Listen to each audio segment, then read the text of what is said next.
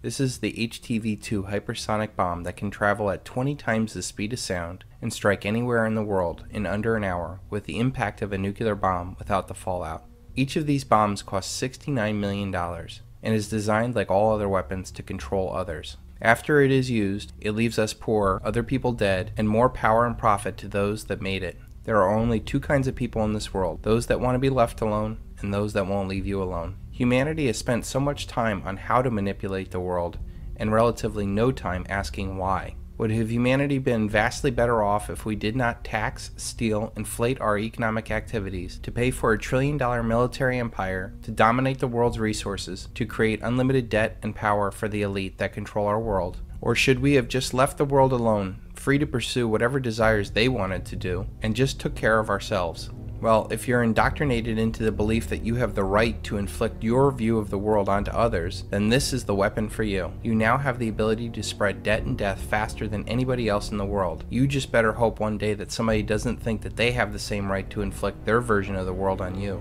We have a world today that has awesome technical knowledge to be able to develop a $69 million hypersonic autonomous kamikaze bombs that can strike anywhere in the world within minutes, and yet we have a society that cannot become conscious to the fact that they are slaves living depressing, malnourished, narcissistic little lives. Some would say that we need this indoctrination to make the world work, and that squatting on a mushroom thinking about man's relationship to the universe will never get us to the moon. Well, who cares if we can technically watch a 3D 80-inch high-definition TV, instantly downloading the latest Kardashian show dressed in a Prada spacesuit while driving a Mercedes moon buggy on the moon? On your deathbed, will you be thinking about all the technical things that you were able to do?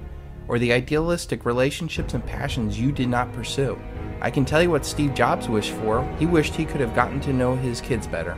I never let schooling get in the way of my education. Mark Twain. And besides the fact, most of the great inventions that improved our quality of life were created by men that had none of this indoctrination. They were free thinkers and tinkerers who loved learning in a non-formalized environment. They pursued their God-given talents and desires for the betterment of others. Jonas Salk cured polio by following his passions and talents, and then he gave away the vaccine to the world without patent. He became the change in the world he wanted to see. Hell, there are no rules here. We're trying to accomplish something. Thomas Edison.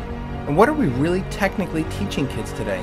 Are we producing the next Edison, Ford, or Tesla? Or are we producing kids that will someday be held at war crimes tribunals saying that they were just technically following orders? The other problem with this technical line of thinking is that it gives humans the arrogant view that they can manipulate nature and ultimately others into our own personal utopia, never seeing the fact that every action has an equal and opposite reaction. Keynesian economics is of this technical line of thought, and that it has been drilled into our heads that we can manipulate the world by just pulling enough economic levers. All of the technical progress we have made in war, communication, finance, government, and consumer gadgets are worthless if those lives that are building, consuming, and dying for these goods are soulless creatures who do not think for themselves. And what is the result of all this technical thinkers manipulating our world? We have rigged the world to blow with massive financial fraud that will technically end the world as we know it. And for what?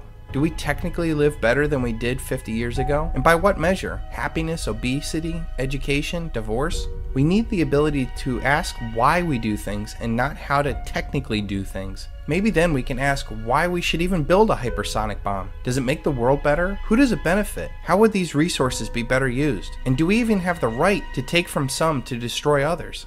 Without a greater sense of life behind our technical actions, we will continue this painful existence on Earth. You cannot change the outside world to become free or happy. You must change yourself to become free and happy.